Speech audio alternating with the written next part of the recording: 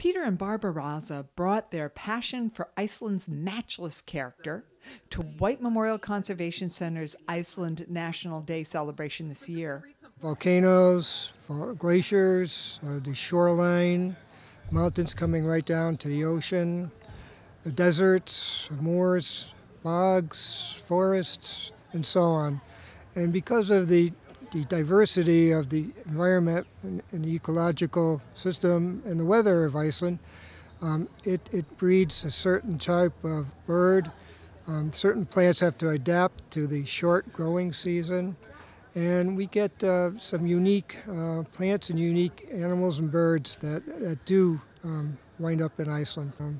It's still a wild country. You still need to take care of yourself and not to get too close to some of the dangers, such as the rogue waves that come in, and there's areas where there's hot pots and steam that can actually harm a visitor. You could take a one-day trip and see volcanoes and glaciers and the ocean, all within, say, 7 or 8 hours. And a number of birds. Puffins are great. The puffins are great. You can get within 3 to 5 feet of them. Take pictures. They're not afraid of you. Make great pictures. And also the Icelandic horse is a fantastic animal. They love people.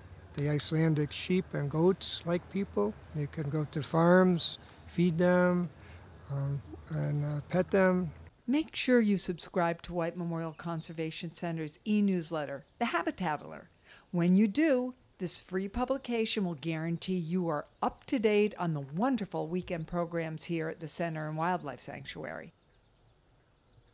4,000 acres of beautiful diversity await you. Bring a picnic, your kayak, binoculars, and of course your walking shoes. We'll keep the trails clear and open for you.